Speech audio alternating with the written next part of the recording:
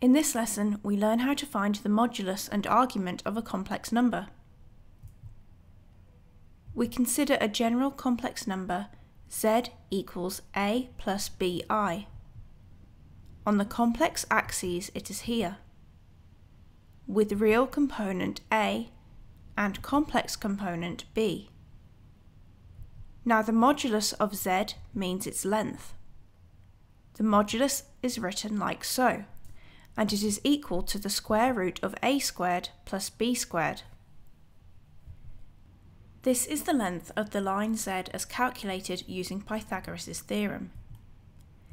Now the argument of z is the angle measured from the positive real axis. For example, the complex number shown has the argument measured from the positive real axis as shown.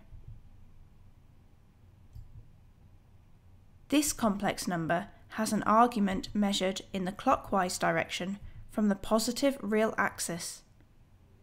This argument angle will be negative. For example, find the modulus and argument of z equals 3 plus 4i. The number is as shown.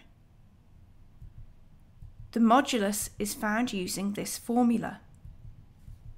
Here a equals 3 and b equals 4. 3 squared plus 4 squared equals 25. And the square root of 25 equals 5. The modulus is 5.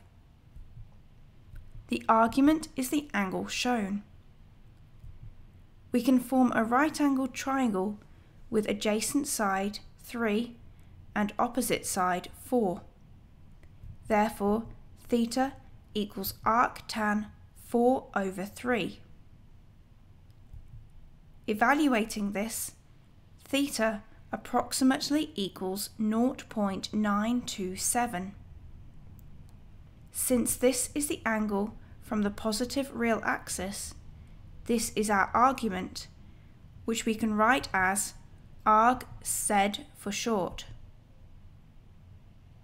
We will consider the example z equals -1 minus 2i, shown here. The modulus is calculated with a equals -1 and b equals -2. -1 squared plus -2 squared equals 5. The modulus is the square root of 5. The argument is measured in the nearest direction to the real axis, so we can calculate alpha and use this to calculate angle theta. Alpha equals arctan 2 over 1, which approximately equals 1.11. Alpha and theta form a straight line, so theta equals pi minus 1.11, or approximately 2.03.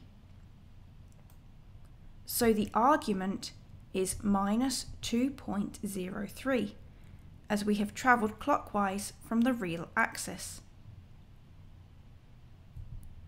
Visit mathsathome.com for further videos and practice.